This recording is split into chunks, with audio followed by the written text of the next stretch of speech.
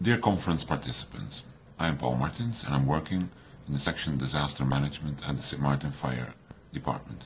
St Maarten is a small island developing state and lies in the Dutch part of the Caribbean.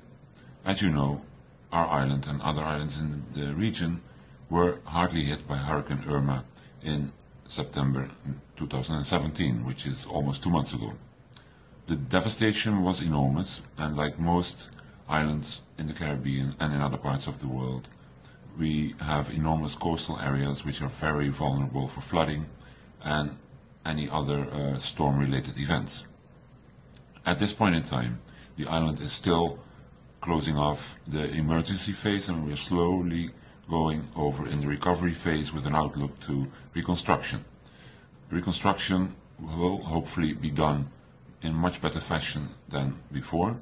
We have learned our lessons since Hurricane Louis in 1995, but still the devastation on St Maarten caused by Irma was enormous.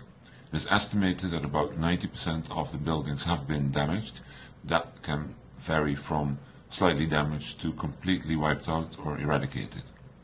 Projects as Pearl help us on St Maarten to overcome our challenges by doing modeling, by helping us with models, projections on what storm surge and any other weather-related events can do.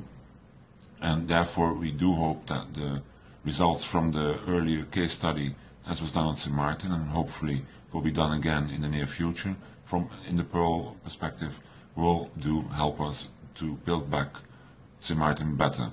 Resilience is something that is very important, and as emergency management we're also trying to foster resilience within the population.